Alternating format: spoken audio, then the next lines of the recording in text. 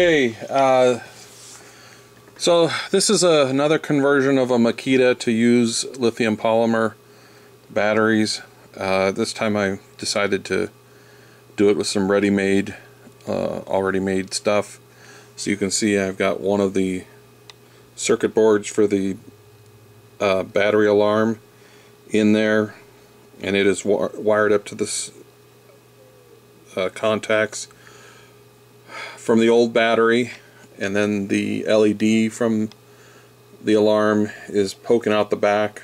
It's not really needed, but I decided to leave it in. And then the battery will fit in like this, and there's just enough room in the end to put the connectors. So I'm going to button this thing up and give it a test. Back in a second. Yeah, so I picked up two of these things from Goodwill for $9, and used the chuck from one to fix another drill I had, and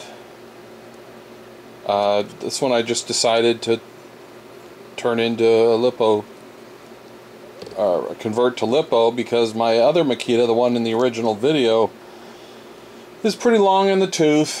And so anyways, you can see it's in there.